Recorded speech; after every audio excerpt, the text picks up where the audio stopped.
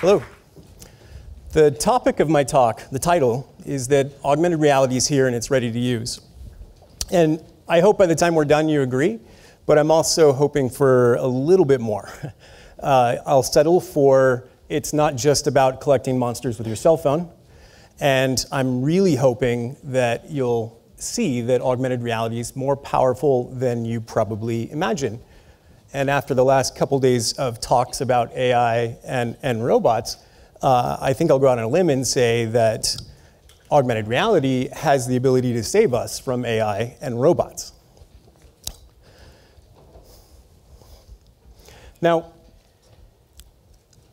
augmented reality is around us in our phones, and we see it playing games, and what you probably don't know is that it's already here, and we're using it at work. Now, how can it defeat artificial intelligence? AI seems really terrifying. In fact, let me give you an example of just how scary it can be. Alexa, order me 3 pallets of diapers. Now, that might go over better at home. But the thing about it is that we're on a first-name basis with our artificial intelligence. It's with us, it's around us. I make light of these things, not to take them lightly, but to help us understand what we're actually facing. And why some of the smartest people in our society have come to the conclusion that artificial intelligence and robotics could steal our jobs and kill us. And that's because of fear and uncertainty. And fear and uncertainty aren't new to technology. Fear, like when trains were becoming commonplace, there was this idea, and people were very vocal about it, that if you rode a train, you would die. Our frail constitutions, not being familiar with a mode of conveyance faster than a horse, if we went over 30 miles an hour, we might die. And uncertainty, like in the Victorian era, when futurists were asked to imagine what transportation would be like in 50 years. And they imagined Victorian-era living rooms, suspended from hot air balloons, and crossing the ocean in a week. And in that 50 years, airplanes were invented. So fear and uncertainty often make us get it wrong. And why is it with AI and robots that we're always afraid of being replaced? Well, it may come back to the heart or to the beginning of AI. And this is John McCarthy, the man who coined the term AI. And in one school of thought, AI and technology could develop to a level where it would replace all the capabilities of humans. That's scary, replace humans. People were afraid. But there's another school of thought. Douglas Engelbart, about the same time, came up with a different idea. The idea that intelligent technologies could enhance the capability of the human mind. They could help people to do more. Douglas Engelbart invented the mouse and many of the aspects of modern human-computer interface, and he thought that the technology in the service of humans could help us to do more. That's exciting, that's an alternative. And I think the first time that I heard that AI might kill us was when an AI defeated a grandmaster at chess. I didn't think it was that big of a deal because I'd lost to computers at chess for a long time. In fact, most of us have probably or would lose to a computer at chess since computers started playing chess. And the reason that we were really afraid by it was actually that the technology was advancing in a way that we couldn't understand with our current frameworks. And in fact, when technology advances in a way that doesn't fit into our existing frameworks, that's actually what we call progress.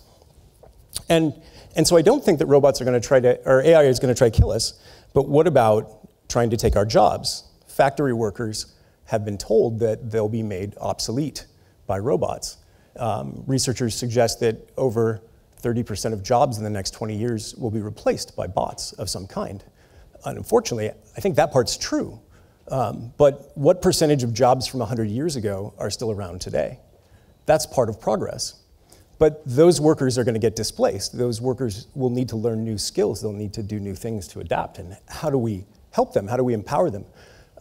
It's probably not a surprise that the solution to me, or part of the solution, is actually augmented reality. And I've been working with augmented reality for about 10 years now. And what I've found is that AR isn't actually about technology. It's about putting ideas into the world around you, the world that you live in, the world that you interact with people in. And in fact, a lot of the technological barriers that we talk about today aren't really what's important.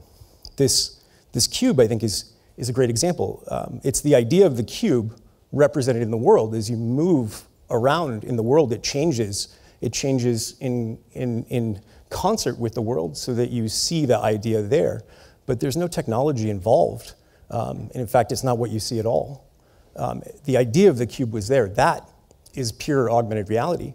And I think one other really important aspect that you can think about AR, you have to compare it to its cousin, VR. VR, which we all know a little bit better, is about immersing yourself in a world, and a curated world.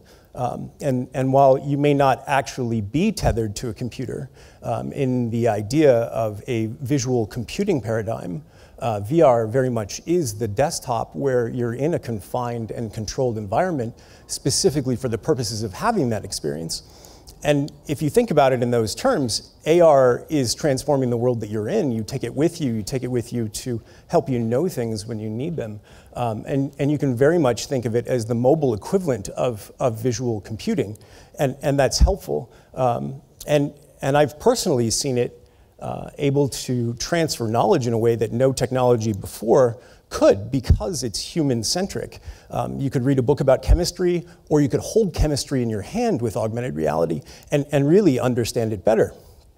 And again, it's not just about playing games or using your cell phone. AR can help you see things you couldn't see before, and it's being put to work in places every day where those insights can empower people, can help them to see things and interact with ideas in completely new ways.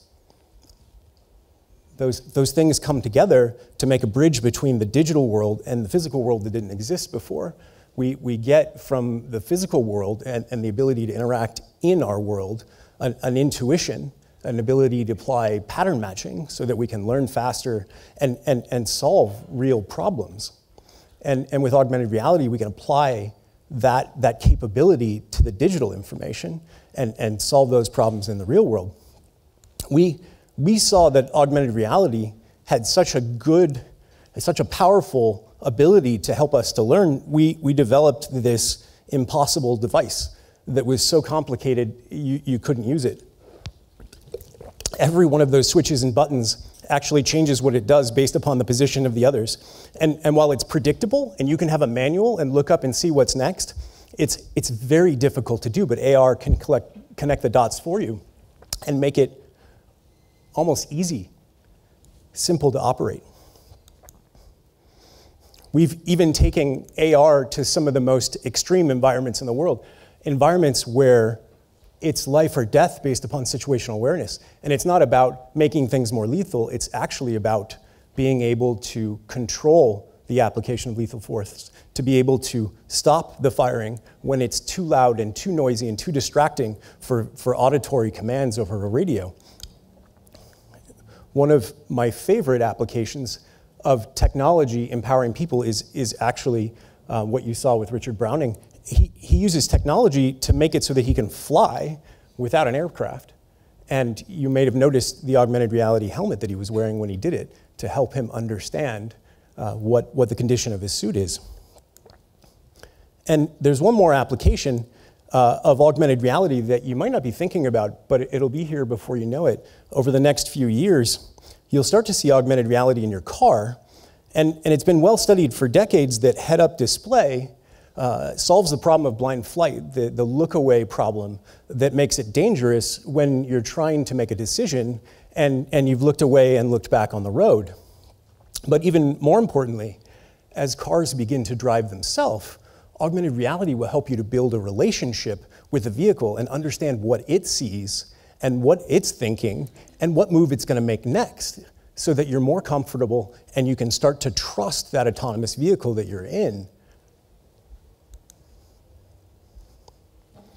Now, this may sound like it's all theoretical, but we put it to the test. And we've seen time and time again in studies, in our studies, independent studies, academic studies, that augmented reality can transfer knowledge in a way that technologies couldn't do before it. In this one study, we used it in the assembly of a gas turbine power plant. And typically, to do one activity, workers required 8 hours of classroom time and over 450 minutes to complete the task.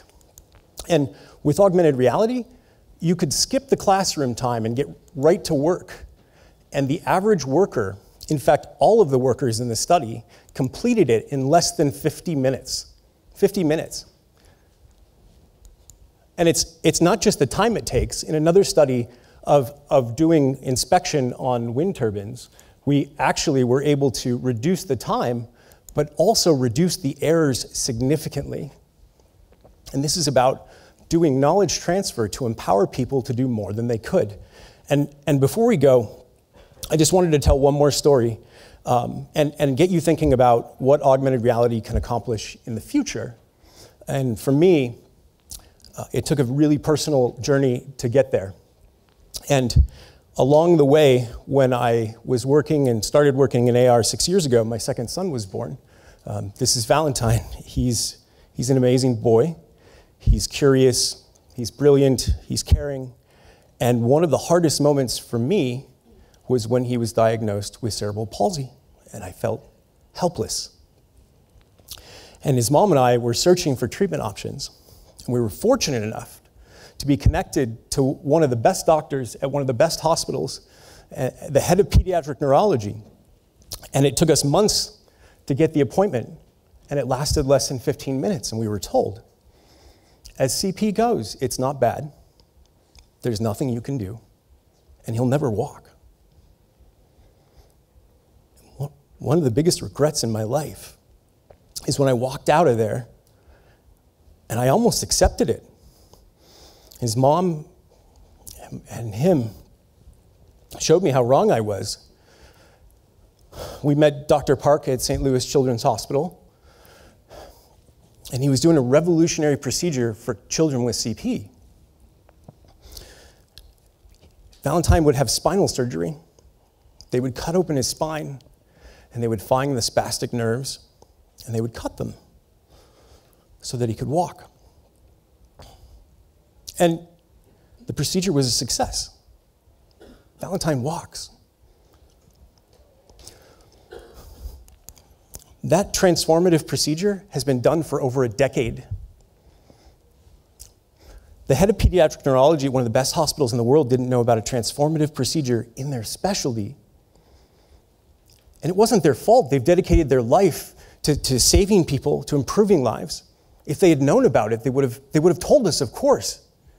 The problem was that the knowledge wasn't being transferred.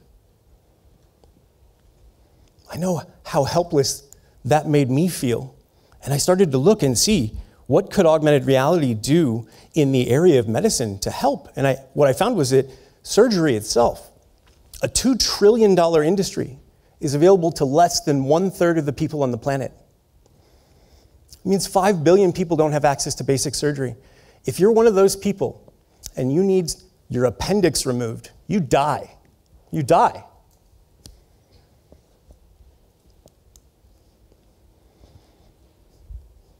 Now, experts, even the ones who think robots and AI are coming for our jobs, they seem to agree that surgery is so complex and so expensive that robotic surgeons will only be available for specific procedures and in some of the most expensive hospitals in the world.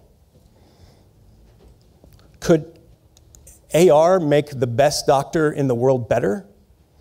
I think yes. I think the data says yes, it does. It could. But we don't have to make that argument.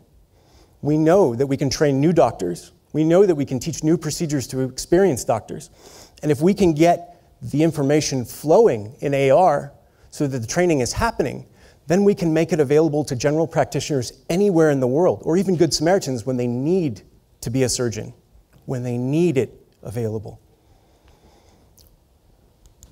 That augmenting of people could transform lives around the world, and I believe that augmented reality is the bridge between who we are and who we're capable of being.